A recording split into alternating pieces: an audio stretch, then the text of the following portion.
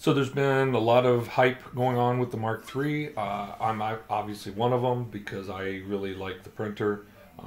But it's been a progress. I was supposed to do a 1 month review yesterday or today, and I'm not going to right now. I think the story's still unfolding as it was described to me, and I want to kind of wait until things stabilize a bit.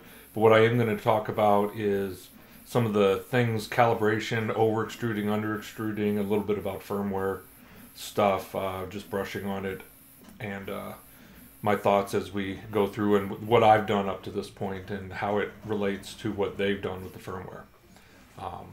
Not that I had anything to do with that, of course, but it just was interesting. So stick around and let's see what I found.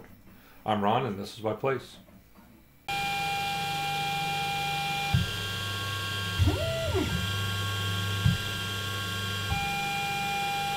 So since the Mark III was released, it has been, okay, first off, I just wanted to say I've got some changes with my sound, so I'm hopefully not going to be banging on the desk and causing speakers to do all sorts of crazy things. So if there's any weirdness with the audio, let me know, and I can adjust sound accordingly.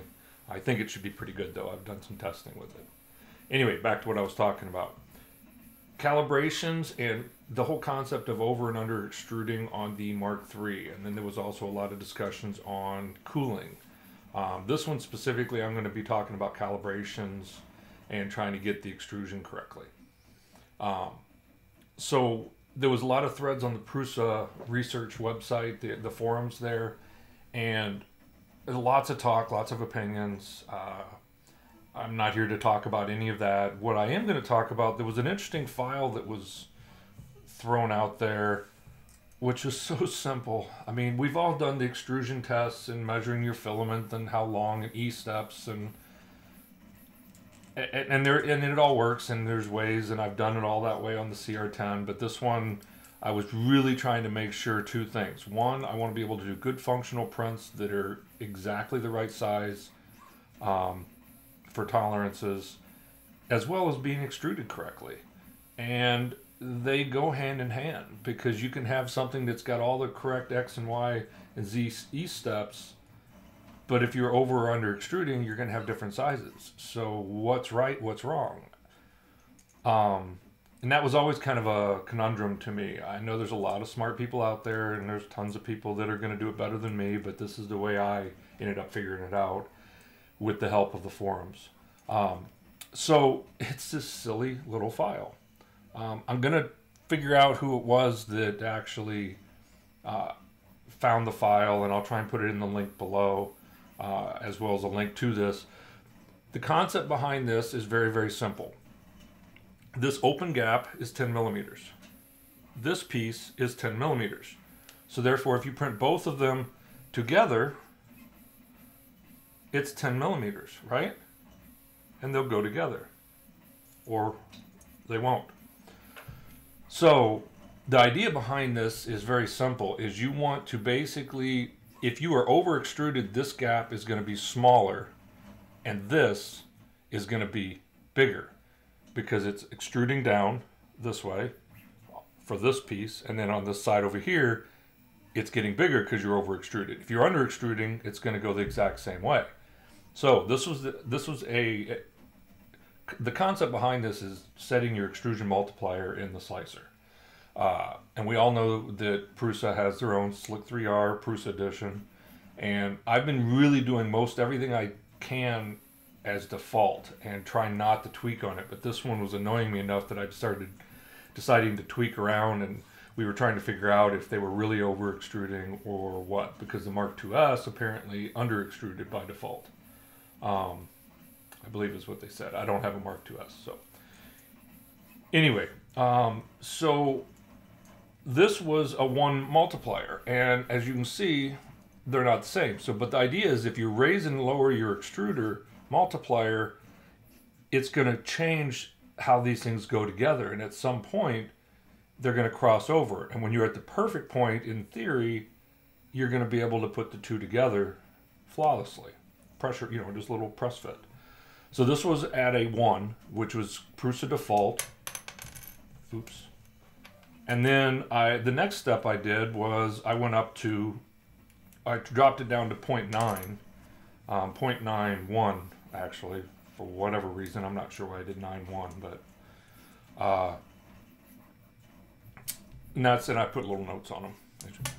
I can keep dropping this thing. This was 0.9, and it's too loose. Let's switch cameras here. So as you can see, this is my notes that are on it. It's too loose. It's wiggly. It's not good, doesn't have good tolerances. So I didn't like that one. This was the original one, which was 0.1, or yeah, just 1.10 itself. As you can see, it's too tight. It just doesn't fit. I mean, you could shove it in there and probably break it. So then I went to 0.95. And ironically, big surprise, 0.95 was beautiful. I mean, it's got awesome tolerance. I mean, I can go either direction, and they're the same. You measure across these, and they're just under 10 millimeters in both spots. One of the things I paid attention to was when I printed it, I printed them like this on the bed. I didn't print them like this. I don't think it would make a huge difference, but I just was trying to keep them completely aligned with each other as I printed to make sure there was nothing else going into mix. So anyway, so I really liked that 0.95. I was like, okay, good. This is good. We were definitely over extruding. We're not over extruding anymore. And then I needed to print a functional print for my CR10, and I had printed one in PETG. Because I hadn't done really any PETG, and it fit beautifully. I used the same 0.95, and it was gorgeous tolerances. I loved it. It's actually wonderful. So I went ahead and printed this, and because I had some holes there, I had a captured nut that's going in there, and I just wanted to make sure all this was pretty good. And all I did was I had actually redesigned this and did kind of a twist to it, and added an ABL sensor holder for that. But anyways, so it printed great. It looks like it's going to work fine. I've done some test fits with it. I just haven't installed it yet. So the next thing I did was I printed a couple, and this was all firmware 138, I believe is what it was that I transitioned. I didn't really do a ton in 137, but this is 138. I may have done some of the calibrations. That was the beginning of all the testing in 137. 137, I believe, is what it shipped with. So this was all 138, and I did some calibrations, and this basically is a pretty neat little doohickey, as it shows a whole bunch of the tolerances for, you know, what sizes should be. You got some good overhangs of different distances. God, I can't talk. So anyways, it was kind of a neat little thing. Had some really good overhang tests, which I was impressed with how well it did.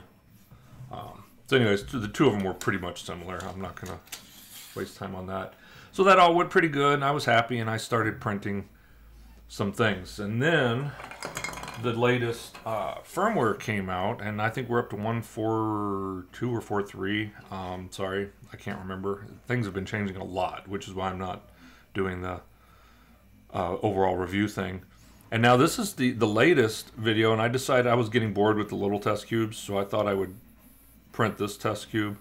And it came out really, really nice, and it's 20 millimeters by 20 millimeters, and it's almost dead on. I'm really happy with the way it kind of turned out. Some of the things I noticed with the new firmware, because keep in mind that the new firmware, Prusa actually went back himself and redid the drivers. So not just the firmware, but also there's been 2 or 3 revisions of the drivers as well, which is the profiles in Slick 3R Prusa edition. And the latest one, Prusa himself actually set, and he said some things where, you know, more or less he was having issues with businesses are growing, you know, yada, yada, yada. You have you have to be able to trust the people around you. But he went in, did it himself, and it came out much, much better. And between the latest firmware and his tweaks, it's much better.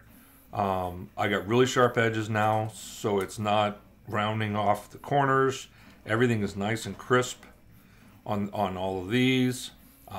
You can't see it very well, but there is still considerable ringing, so I'm not pleased with that right now. But it's still, they're working through it. Like I said, this is not a review by any means because it's coming along every day. But the more important piece was that if you can see this cooling thing, everybody, well, we call it cooling. We don't really know exactly what the heck it was. But the underside of the bow of the benchy was rough and cooling issues or over extrude. I don't know. I never could get it to go away, and now with the latest tweaks that he's done, it's very nice. There's no issues whatsoever with that. There's still a little bit of ringing. I see a couple weird layer things going on, but this is extremely cheap, nasty filament. Well, not nasty, it's just cheap white filament. But the big key was it's not necessarily a cooling problem. It was something to do with the way that the tuning of the slicer. So that made me happy. It seems to be printing well. I'm still watching everything. I'm going to switch cameras here. I'm still watching everything, and as the firmware comes out, I update. As the drivers come out, I'm upgrading that and just playing it by ear and seeing how it all works out. Once I feel everything's stabilized and the Mark III is doing what it's supposed to do, then I'm going to probably do a review on it. I'm watching my rods pretty closely.